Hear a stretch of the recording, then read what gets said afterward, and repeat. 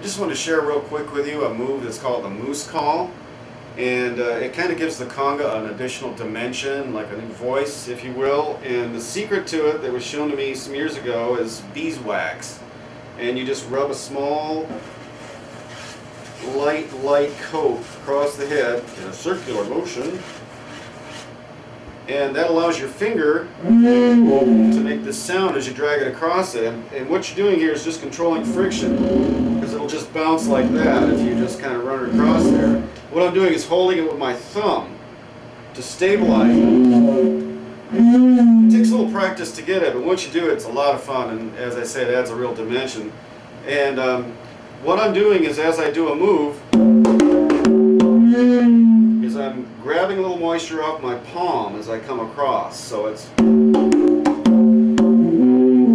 like that. So I'm just doing this to get a little moisture, and that helps you to get that. You just dig it in there, and you can almost even make it whistle.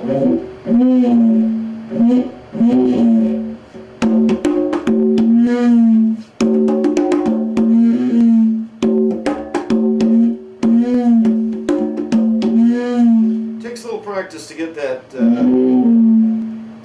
happen, but once you do, it's a lot of fun. And anyway, I hope you give it a try. It works on cowhide or synthetic, but only on congas. It doesn't really work on djembes or anything else, unfortunately. But I just wanted to share that with you. Thanks.